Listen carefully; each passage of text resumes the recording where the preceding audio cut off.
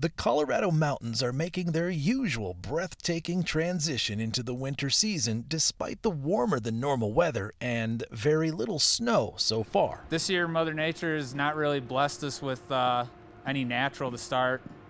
Little bits and pieces which help freeze up our ground.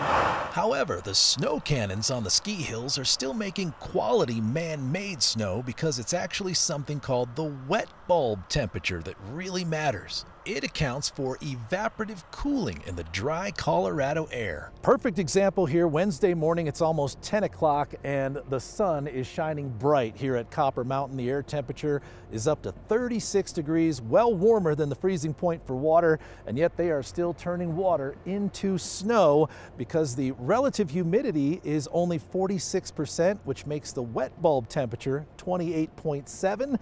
Still plenty of time to make some snow. Oh yeah.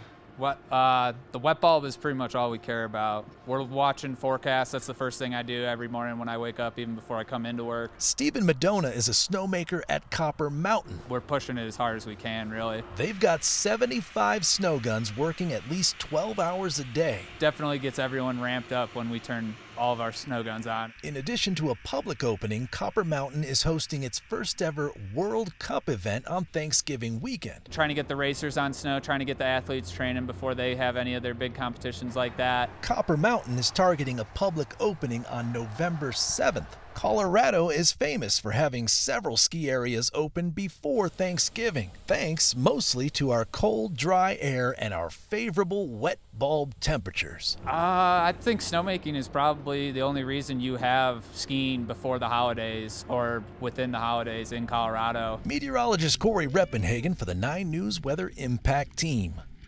So the storm coming in tomorrow will actually raise the humidity, making the snowmaking less efficient. However, right after the storm clears, they could actually see ideal snowmaking wet bulbs in the teens.